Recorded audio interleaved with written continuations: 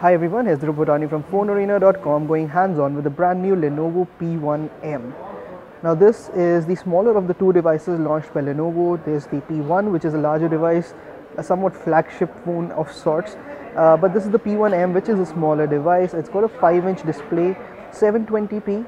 It's smaller than the P1, which has a 5.5-inch display and Full HD. The screen is still nice and bright and vibrant. Quite glossy despite, and it has a Gorilla Glass layer on top, but it is quite glossy, and we had a bit of difficulty spotting this in bright sunlit conditions, but indoors it's quite alright. I'm sure if you bump up the brightness you should be fine even outdoors. It's got 3 capacitive buttons at the bottom which correspond to the back, multitasking and the menu keys. There's a 5 megapixel camera up top, and that's the regular proximity sensor and the earpiece. So from the front it's a very generic looking phone. We'll move over to the side and you've got a metal band running around it. You've got a volume rocker and a power button as well. Nice looking phone from the side. Move over to the back and you've got a plastic back panel. Now this is in contrast to the Lenovo P1, which has a metal back, full metal back. There's an 8 megapixel camera on the top and a single LED flash. This phone does not have NFC, unlike the P1, which does have NFC.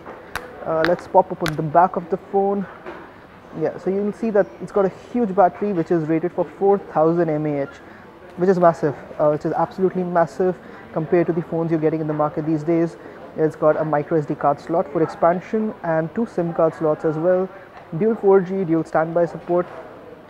Let's put that back. Head over to the left side of the phone, and this is where the hardware gets a little interesting. Now Lenovo's done something very unique of sorts. It's got a toggle switch which is in some ways similar to the iPhones, but it does something completely different. It doesn't put your phone on silent mode. In fact, it switches your phone into a power saving mode. It'll switch off all sorts of data connectivity, Bluetooth, Wi-Fi, whatever else, and basically your phone just becomes a dumb phone which will accept phone calls, SMS messages, and it'll act like an alarm clock.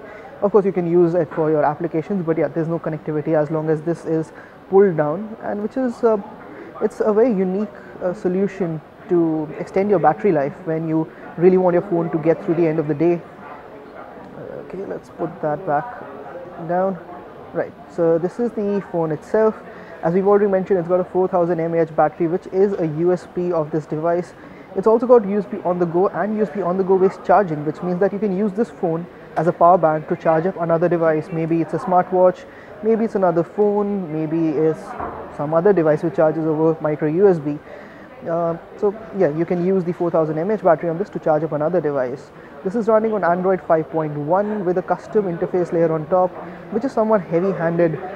It's not very clean, nowhere close to stock Android. Yeah, so it's got Android 5.1 as we mentioned earlier.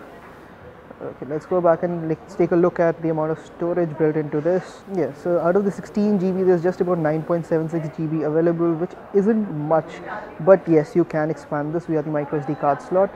This is based on MediaTek chipset, 1 GHz with 2 GB of RAM, 16 GB of storage as we mentioned earlier.